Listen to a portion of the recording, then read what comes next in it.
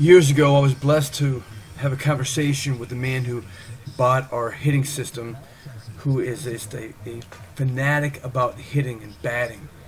And he was a wise man. He collected books, CDs, tapes, autographs, had discussions, he told me, with Hank Aaron, Willie Mays, Wade Boggs, Ted Williams, George Brett. The list went on and on. And one common theme he told me he's noticed out of conversing with these great hitters of our game was this. This common thread kept popping up in the conversations.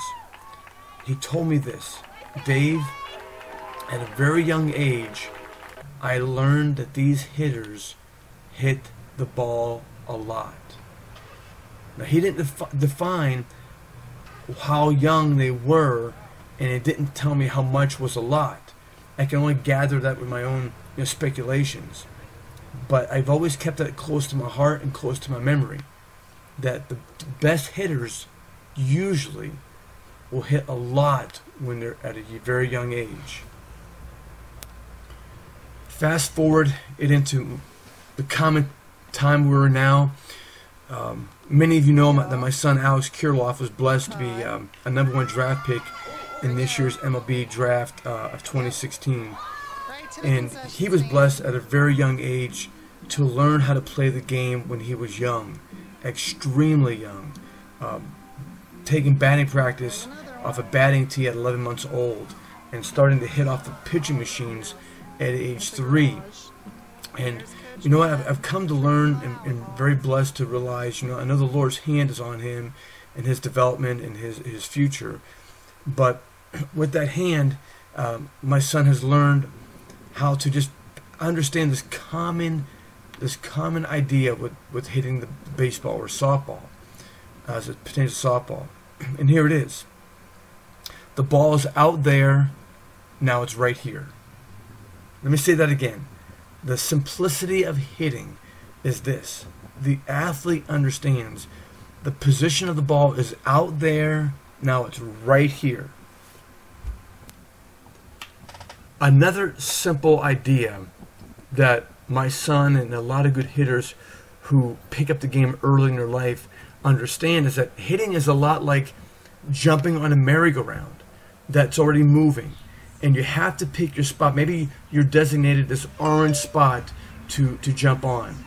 And as you watch it go around, you have to, I guess, take into account how your body's going to move when it jumps on, how fast the merry-go-round is spinning, and at what point do I start to jump into with the merry-go-round, to merge with it.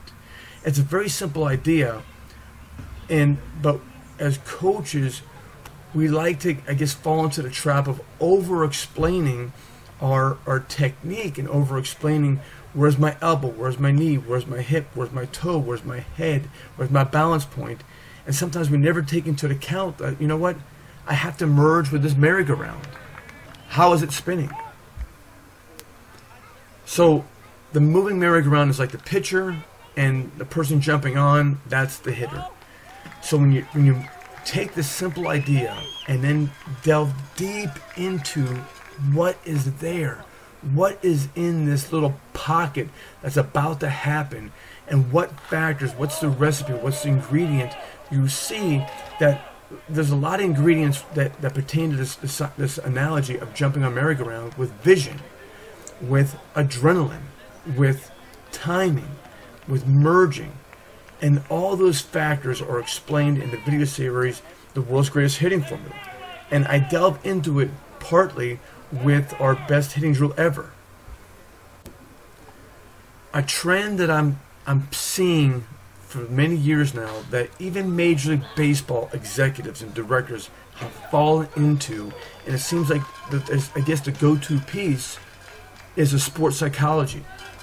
And having talked with a lot of my friends and players who are still involved with the game right now, that moment they're about to take that jump, like they're going to jump onto the merry-go-round, the moment they're standing in the batter's box looking at the pitcher, the psychology of staying confident, the psychology of winning this pitch, the psychology of understanding process. It is basically, when you talk to that individual, it is gone. It's out the window.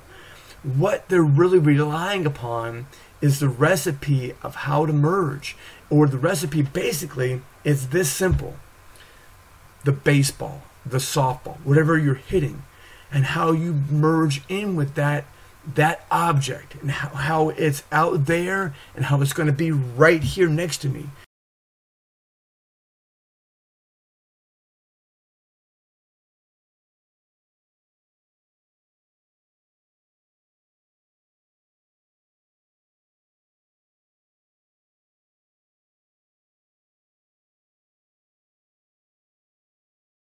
That's the simplicity.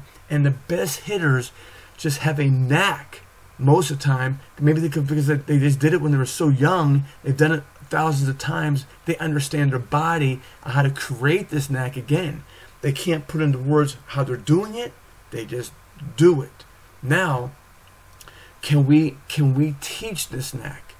Only if we have knowledge and understanding of what's deeply inside the knack. Again, timing the vision, timing the adrenaline, timing your tempo, your natural athletic tempo and disposition. These are the main pieces that's going to get your hitters to understand it better and to do it more effectively with more consistency.